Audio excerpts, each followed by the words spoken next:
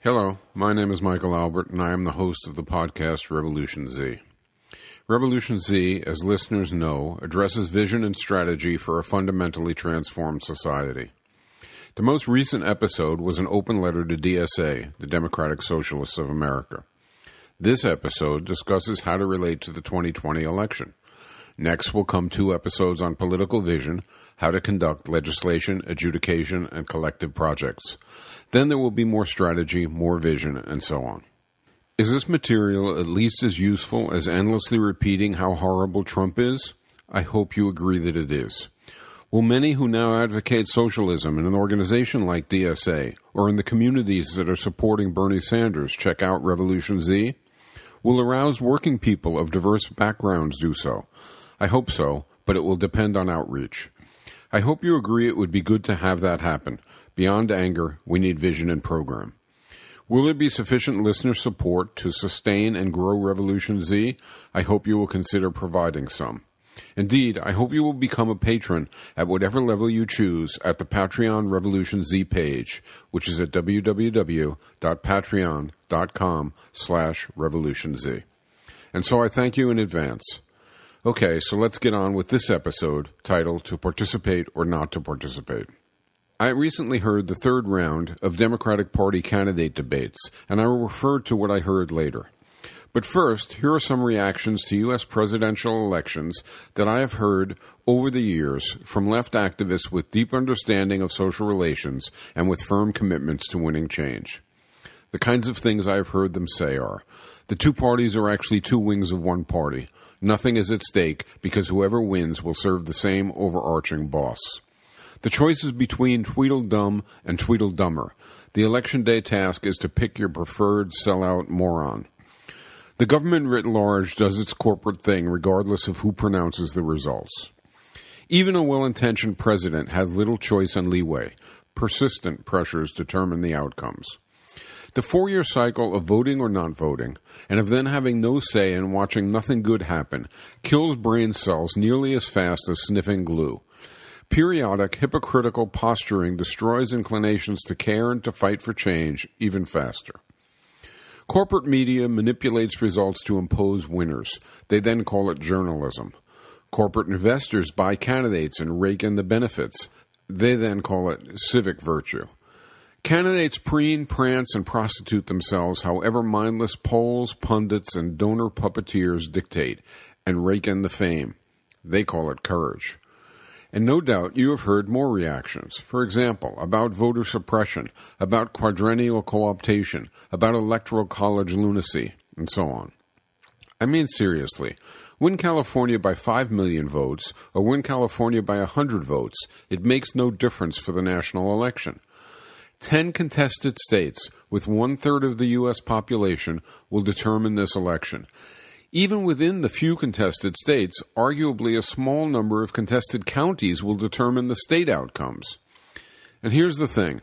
In my experience, each critical left reaction that I quoted so far, the broad ones about the whole thing being bought and paid for, and about the institutional context limiting the role of elected officials, and the more technical ones about voter suppression and electoral college idiocy, are all at the very least largely true and often even significantly understated.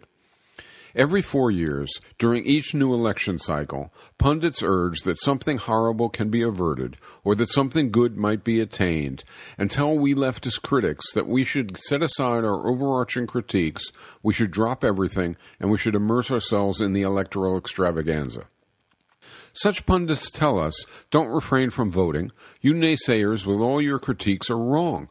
Voting is essential. Just do it. And then advocates of specific candidates go even further. They tell us to donate, donate, donate, and they inundate us with entreaties to do so. The irony is that by their actions they reveal that in our electoral system more time goes to fundraising than to anything productive of insight and program. The candidates' advocates may even tell us to focus only on the extravaganza. Leaflet, make calls, volunteer. You can return to life as usual when the votes are in. In response, a subset of left critics go beyond maintaining their critique to trumpet a contrary message. Don't get fooled again. Don't donate. Don't volunteer. Don't vote. Usually, the critics are right in their specific criticisms of the process. But since it takes just minutes to vote, and since who wins can matter, those urging voting in states where it may matter also have a point, and more so in some election cycles, less so in others. But regardless of the tally of rightness or wrongness for any of the past dozen electoral rounds, now it is 2019, and it is closing on 2020, and here it all comes again.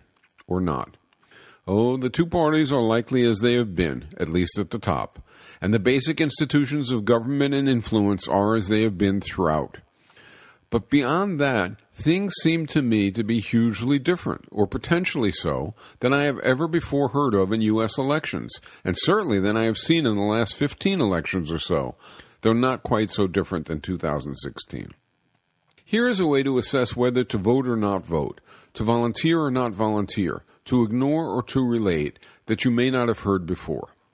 Let's ask, to start, for critics of racism, sexism, authoritarianism, and capitalism, for activists seeking a new world, and even for listeners of Revolution Z, who perhaps favor new participatory socialism, what would an election process that would be worthy of serious involvement look like for this cycle? If we can settle on a picture of that, then if the critics of our paying serious attention to election 2020 are correct, the envisioned worthy election would be far from anything that might happen. We will have no reason to participate. But if the advocates of paying serious attention to election 2020 are correct, and I will admit up front that that includes me, then the envisioned worthy election will be quite attainable, and we will have good reason to participate. So what is the best we can plausibly envision for the 2020 primary and election cycle? And would the best we can hope for be good enough to warrant our giving serious attention? And if it would be, then what can we do to help make the best happen? The best process of any election at all, including the 2020 U.S. presidential election, would surely at least move the understanding, desires, and beliefs of large numbers of voters in positive directions. If all the noise can't do that, then it is just noise. Beyond that, the best 2020 election process we can hope for might also engage the campaign workers in empowering ways that prepare them to stay involved and even equip them to win more gains after 2020. The best 2020 election scenario we can envision would also generate interpersonal connections and lasting organization that would persist after the election. And finally, the best 2020 election we can envision would yield a winner of the election who would forestall disastrous losses or actually win major positive gains. If we can agree on the above bases for judging whether the 2020 election process is worth attention, meaning that it has to fulfill the aims noted to be worth attention, then we can assess election 2020 to see if we think it can have these four positive effects. Raise popular political consciousness and arouse positive desires. Prepare and engage participants to persist in seeking change beyond the election. Generate connections and organization able to support efforts at change beyond the election. And beat Trump and elect someone able and willing to foster truly valuable change and further develop consciousness and activism able to do so. Which is to say, we can assess the coming election as something to ignore as mere waste, or something to seriously relate to as critically important for the future, and we can make that assessment without recourse to dogma of any kind. So first, might the 2020 U.S. presidential election move the understanding, desires, and beliefs of large numbers of voters in positive directions? Can there be any doubt that this can occur? That it is in fact already occurring? During the primary campaign, and likely escalating into the future, Sanders, and to a lesser but still significant extent Warren, are already pushing highly progressive notions into public discussion and into actual popular desires. A number of the other candidates at least pay lip service, and sometimes more. Universal health care, profound educational overhaul, including rescinding student debt, massive gun reform, legal reform including closing for-profit jails, attacking pharmaceutical profit-making, green urgency on a massive scale, even including nationalizations, major tax reform, reducing military spending, overtly identifying the corporate institutional enemy of change, and finally urging the efficacy and necessity of activism, of movement building, are a few obvious examples. Imagine either Sanders or Warren, after the primary season, running against Trump. Imagine Sanders or Warren debating Trump, attacking his horrific policies, but also posing their own progressive and even radical alternatives in a full-scale, highly aggressive battle for the informed support of working people, not the donations of the rich. I doubt the word socialism will become a label for a fundamental transformation of defining economic or social features, but I would not be surprised to see many fundamental issues begin to surface, while critically important, less advanced, but more immediately implementable issues gain mobilized support. Yes, critics are right in thinking that if the Democratic Party elite has its way, it will somehow elevate Biden or Harris or some other standard-bearer to candidacy. And yes, they are right that in that case, the post-primary campaign season will be far less productive. But that outcome is very far from destined. And yes, they are right, one can't yet be entirely sure even about Warren. But certainly attention by serious leftists who understand the institutional whys and wherefores of elite politics and the importance of evolving trends among an aroused populace can help prevent the Biden-Harris outcome by helping propel the Sanders-Warren outcome, or even just Sanders alone, shifting consciousness and desires in the process. Second, might the 2020 U.S. presidential election engage campaign workers in empowering ways that prepare and incline them to stay involved and to win more gains after the election? While this perhaps isn't as absolutely certain as that primary and election campaigns can raise popular awareness and desires, I am inclined to repeat, can there be any doubt that this can happen? The primary and the coming campaign season promises to be vastly more contentious and informed even than 2016, and 2016 led to serious lasting impact on huge numbers of campaign workers. In a Sanders versus Trump contest, and potentially in a Warren versus Trump contest, I would wager millions of volunteers would learn outreach skills, talking skills, and gain confidence, all oriented around not just votes but policies and even broad philosophies. Is there some other process over the next year and a half that could offer anything remotely like that potential? Were most of those who worked on the last Sanders campaign later corralled into more mainstream channels than I would have preferred? Sure, though even they may have been affected in ways whose full fruition is not yet known. So even very temporary involvement likely had benefits that may persist. But in any event, many others who worked on the Sanders campaign subsequently went further left. And is the associated emergence of really aggressive, progressive elected officials of no consequence? Is the growth of DSA of no consequence? Do critics of elections really want to suggest that the fact that the U.S. Congress is fundamentally flawed in countless ways, which it most certainly is, means that someone like OAC in office is not just limited in what she can do, which she would be the first to acknowledge, but worthless? That makes even a little sense only if you think fundamental change can arrive with no intermediate steps at all, and that is absurd. It makes even a little sense only if you think a right-wing politician outside the normal limits of American politics, such as Trump, bolstered by a supportive militant base, can do lots of damage against predominant trends and pressures, but that a leftist politician, comparably and arguably even further outside the normal limits of American politics, such as Sanders, bolstered by a wider and more militant base, can't do anything positive against predominant trends and pressures? That is just too defeatist. At times it seems as if we leftists are so intent on being more radical than thou that we deny the possibility of anyone doing anything of any value. We often forget or deny that our own development involves steps. Where will Sanders or even Warren wind up when attacked mercilessly by the mainstream, as they will be? Will they be cowed and bent, or will they be pushed further on the trajectory of left commitment? And does their path depend only on them, or does it also depend on the support and pressure they get, including from those to their left? We often tend to take our analyses so far and to apply them so mechanically that we snatch defeat from the jaws of victory. It is as if we prefer to bemoan horrors than to celebrate or even admit gains. Is this because we wrongly think to admit any gain at all somehow negates our overall critique of existing relations? How insecure would that be? Trump won, and the damage is undeniably a whole lot worse than business as usual. But it was Sanders' achievements that can ultimately become the more important legacy of 2016, which is why the mainstream sees Trump, not Sanders, as the story to endlessly tell. I wonder why so many on the left follow that mainstream lead. Is it really so hard to see the possibility of better than business as usual, even while understanding that the business of business as usual is profit and not well-being? But still, a critic of participation may plausibly reply, yes, I get what you are saying, but what if the mainstream successfully elevates Biden or some other corporate standard bearer to the candidacy? Well, the mainstream elevated Clinton, disastrously for Sanders, but Sanders is back stronger and openly more radical than before.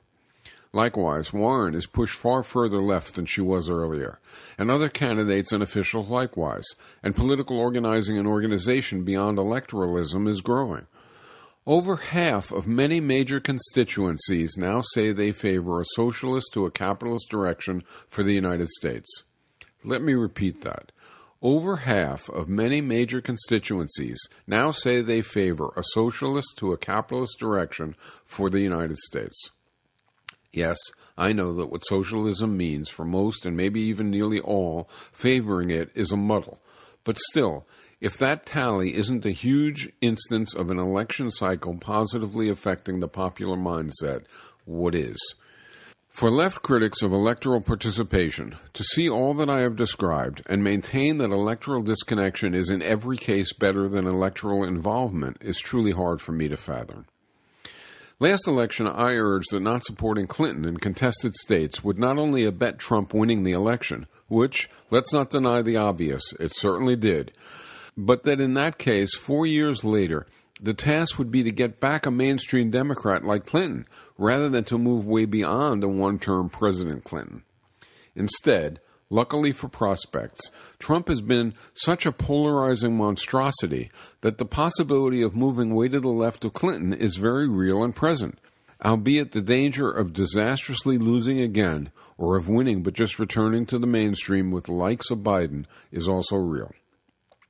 But how can the solution to those who work in the campaign staying activist after the campaign rather than becoming mainstream, and the solution to warding off Biden replacing Sanders or to other mainstream violations of decency and sense, or the solution to Trump winning again, be abetting all those bad outcomes by abstaining from and even ridiculing participating? Third, might the 2020 U.S. presidential election generate interpersonal connections and even lasting organization that would persist after the election for use in winning more gains? Again, pending how people choose to relate, the answer is at the very least, yes, it might. If all the resources and energies brought to bear in the actual election just wind themselves down into dormancy after the election, well, where's the gain in that? There is none. If Trump wins, catastrophe. And even if someone wins who isn't Trump, but is back to business as usual, the conditions that created Trump could create another horror, arguably more competent and so more dangerous down the road. Again, no gain in that. The extravaganza would be a disaster, even if not the worst possible disaster. But in 2016, new organizations formed and others grew, and there is every reason to think that the same is possible and even highly likely again, even losing the election, much less winning it. Sanders emphasizes, and Warren has in her best moments also said, that grassroots activism is essential and must grow greatly if they are, once elected, to do all that they hope to do. Sanders especially, but Warren too, talk about the need for new grassroots organizing and organization. With informed, energetic left involvement, why can't such new organization not only be militant and steadfast, but also politically astute? The simple and ironic truth is, the more a left critic doubts that new organization will arise spontaneously from the campaign itself, and all such critics do doubt that, the more reason there is for that left critic to consider participating, so as to increase the likelihood of new organization emerging. Yes, for some left activists, that may well mean devoting nearly all their effort to non-electoral work that they are already doing, where they are already connected, informed, and effective. But for most left activists, or for folks who might become active, won't the incredible interest that is going to be aroused in the coming campaign provide a very good avenue for seeking to reach out and develop ongoing commitment of new people? Finally, fourth, might the 2020 U.S. presidential election win and thereby prevent disastrous losses or actually win positive gains? Well, of course it might. Trump can be beaten. And beyond that, someone far to the left of the usual mainstream Democratic Party system-stabilizing mindset may win. And whether this happens may depend on people in contested states voting. And it may depend on people of goodwill, for example, the Green Party, not siphoning off voters in contested states. And it may depend on activists establishing a tone and mindset that says to working-class folks who voted for Trump last time that it was understandable given their anger at the horrific decline of their communities and given their warranted hostility toward an election process and establishment politicians, including Clinton, but that it was also nonetheless self-defeating given that Trump would violate their trust and ignore their needs. So it turns out, at least as I have here reported it, that election 2020 and its aftermath can be well worth serious participation, even arguably more so than for others, for people with supremely critical analyses of contemporary electoral arrangements. Do you agree? If not, would you get in touch via online comments or email and let me know why not?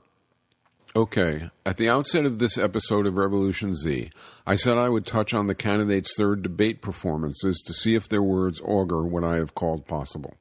So here goes. I tried to make myself a typical viewer. I tried to have relatively few preconceptions. Well, sort of. I doubt that there were all that many typical viewers who watched the whole damn thing. Too boring. But at any rate, in that persona, watching, I wondered how do I know whether anything anyone is saying corresponds in any degree with anything the same person would try to do. If I didn't know Sanders' history, for example, why would I believe him? I also wondered, watching Sanders, how he got as popular as he is. He has less on-screen charisma than very nearly any other candidate. He heats up in a way most would expect to be detrimental. But people believe. What seems like it would be a minus, his apparent frustration and his obvious anger, I think may even be a plus. It may resonate rather than repel. I realized watching that I had no clue which. Will Sanders supporters stop believing his commitment? I'm not sure. I suspect it is going to require that he adds to his repertoire some deeper formulations, because the rest of the candidates now say, or sort of say, whatever Sanders says that resonates, and they avoid saying whatever he says that troubles audiences, and they add to the mix lots of personal meanderings, which, again, may or may not appeal. I don't know, but I suspect in this race substance and even philosophy is going to matter more than appearance and likability. Everything about this race may be turned upside down. But if not, how does a viewer distinguish the other candidates' acting and experience from Sanders' sincerity and originality? I did see in the debate the basis for the left critique. The interviewers were artful, for example, in keeping Sanders' time to a minimum.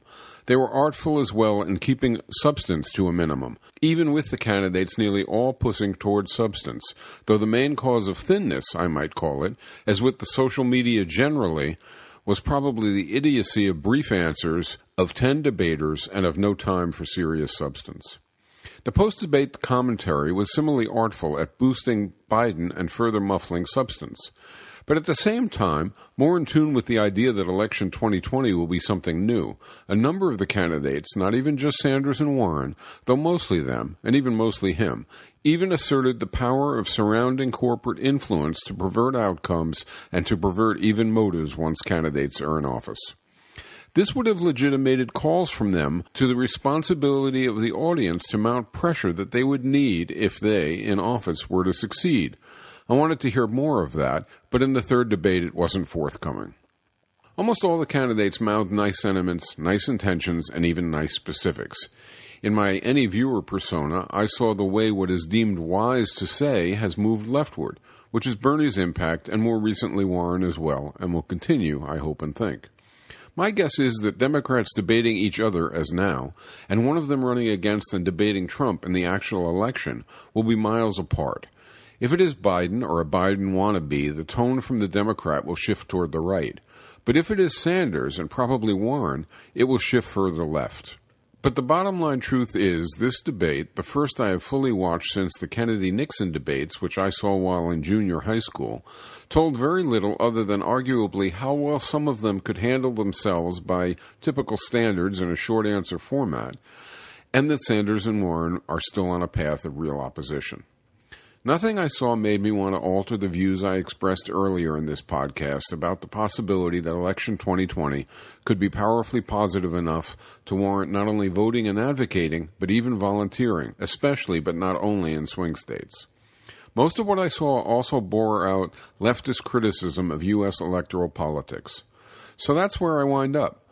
I think both that electioneering undeniably often stunts activism, wastes resources, chooses between candidates whose real views we don't know, and in any event buttresses the interests of those who buy campaigns, ultimately succumbing to government by, for, and of corporate elites. But because Trump winning would literally threaten civilization, and because Sanders winning would not only stop Trump but take us a good distance in good directions, I also think this election is the most important in my lifetime and perhaps ever, and thus worth serious participation. And so, anticipating both the good and the bad to come, and urging that we enlarge the former and obstruct the latter, this is Michael Albert signing off until next time for Revolution Z.